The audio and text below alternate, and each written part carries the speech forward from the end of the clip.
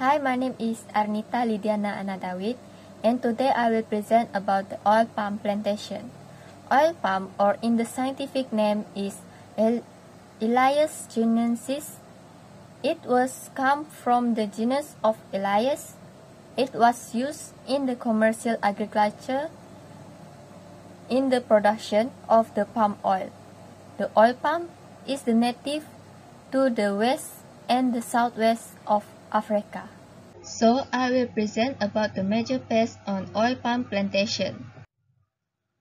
There is 5 types of pests in oil palm plantation. The first one is leaf-eating caterpillars or defoliator, such as oil palm bagworm and nettle caterpillars. Second is rhinoceros beetle, that or in the scientific name is Oritus rhinoceros. Third one is chafer beetle. Next is oil palm bunch moth, and lastly termites. So I choose the rhinoceros beetle. The scientific name of rhinoceros beetle is Oritus rhinoceros, that come from the order Coleoptera and from the family of Scarabaeidae, and it's also known as kumbang badak, kumbang tanduk, and kumbang hitam. The life cycle of rhinoceros beetle is from eggs, that is 6 to 8 days, then turns into first instar larvae, 10 to 20 days after the eggs, and from the first stage in the larvae, it turns into the second instar larvae, that is 12 to 21 days. Then it turns into the third instar larvae, 60 to 125 days. And next, it's go to the pre-pupa, that is 7 to 13 days, and turn out into the pupa, 20 to 28 days. From pupa, it turns into the adult rhinoceros beetles, that takes 7 to 8 days. The symptom that occurs to the oil palm plantation is the rhinoceros will damage by boring through the young leaf bases of the palm. It will feeding on succulent spears and cabbage tissue. It will cause the second infection of fungi and bacteria. To control the rhinoceros beetle in the plantation, we use the three control management, that is, the first one is cultural control, that we will sanitize during the land preparation and hand picking. Second control is chemical control. We use the carbon furan 3% to spears and axial of France. And lastly is pheromone trap. The management of beetle using the cultural practice by depositing debris in close-ended trenches and planting legumes cover crops. Another control is using the virus Rhabdion virus oritus. The adult beetles will be collected using hand in the field. Drop the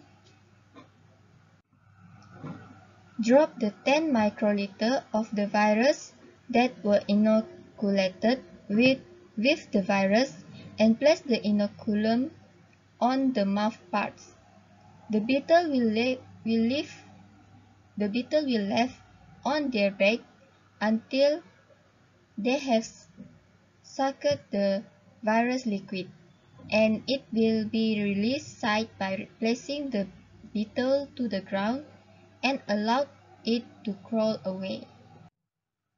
Next is by the census. If we done by counting the adult beetles using the pheromone traps method, we can install the pheromone traps method at every 200 meters along the canals, main drains, collection drains, or roadside of affected blocks. The height of traps is about 1 meter from the top of the oil palm canopy. To measure the control is implement when the number of the beetles trapped exceeds 10 beetles per trap in a week. 0.06% of cypermethrin will be sprayed to the spear and bases on the new front every 2 weeks. Next major pest in the oil palm is nettle caterpillars. It comes from the order of Lepidoptera, and the family is Limacodidae.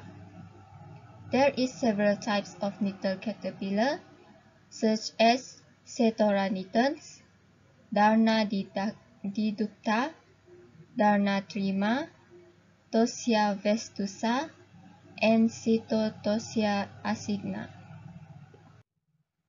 The life cycle of these nettle caterpillars is from eggs that takes 4 to 7 days, then turn into the larvae 18 to 32 days, and after that it goes to the pupa 17 to 27 days, and after it become a pupa, it will turn into the adult that takes 14 to 25 days. The symptom that damage to the oil palm is severe defoliation of leaf and total of skeletonization. The young caterpillars will scrape the strips of the epidermis, and the whole of the leaf blade was been eaten, and the caterpillars will feed near to the tips of pinnae, and it walks backwards. It will eat all the lamina tissue and leave the midrib only. To control the nettle caterpillars, we use the foliar spray. That is, you spray it using the cypermethrin or deltametrin. Next is by the trunk injection that use metamidophos or monocrotophos. The third one is biological control that use virus and fungi like cordyceps or Bt. And the next one is by the sensors that will detect the detection done monthly.